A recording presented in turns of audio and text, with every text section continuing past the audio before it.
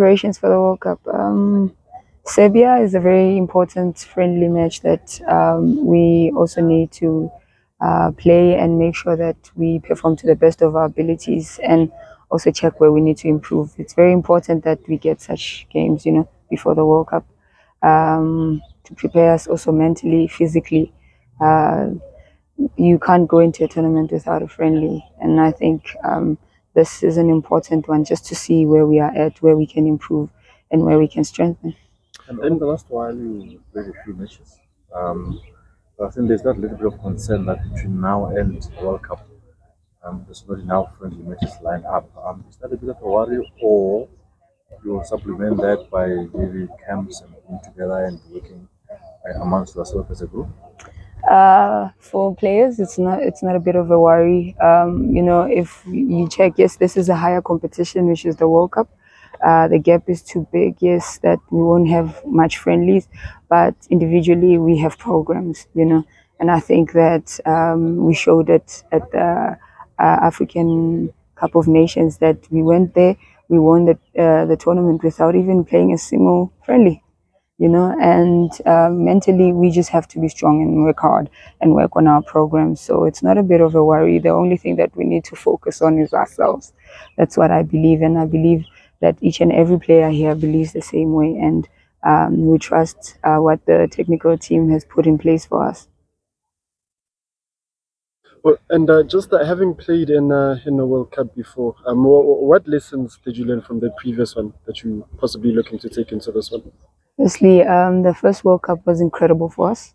It was the first time experience. We went there for experience.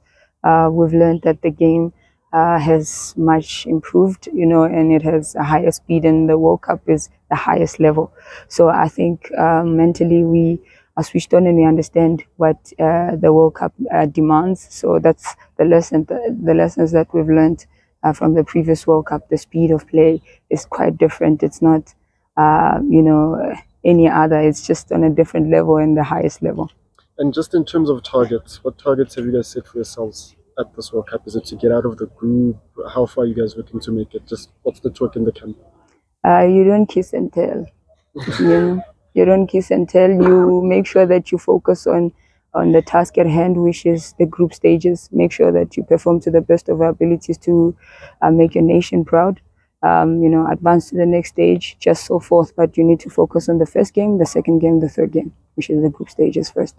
Maybe as a follow-up, obviously without being somehow, but realistically, I'm looking at where African women football is and where the rest of the top teams are, and most of them will be at the World Cup.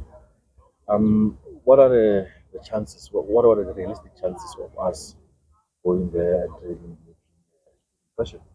There are high chances of us performing to the best of our abilities and making the nation proud. Firstly, it will be 11v11 on the field of play. Yes, the difference might be that players that we are going to play against play professionally on a daily, but I believe that we are capable of winning anything as long as we put our minds to it, and as long as we work hard for each other and play as a team.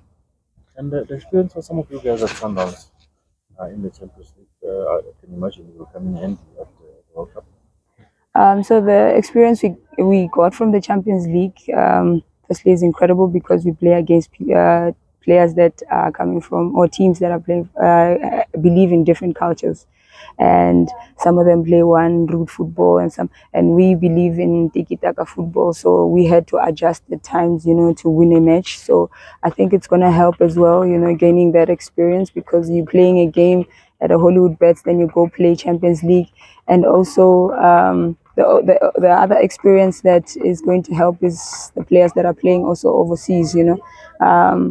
That experience is incredible, and because they know and they understand the level of high intense football as well. And we have to give credit also to the Hollywood Bets for the progression and for the improvement that I'm seeing. I also feel it. I feel that we are improving slowly but surely in South Africa as well. And going there this time as the African champions, does it come with any added pressure? Is there any added pressure? Honestly, the first time when we went to the World Cup in 2019, it was more experience and excitement. But this time we know the level in which we are going to compete at. And this time we are not only representing South Africa, but the whole continent. And yes, there's a bit of pressure of us, representing the continent with pride. And obviously, we are, like I said, we are not only representing South Africa, but pressure aside, when it's 11v11 on that field of play, you don't think of the continent and whatsoever. You only think of the points that you need to get so that you can advance to the next stage. So for us, it's more of understanding the fact that yes, we are African champions, but we are going there to compete against teams that will be even to us. Happiness?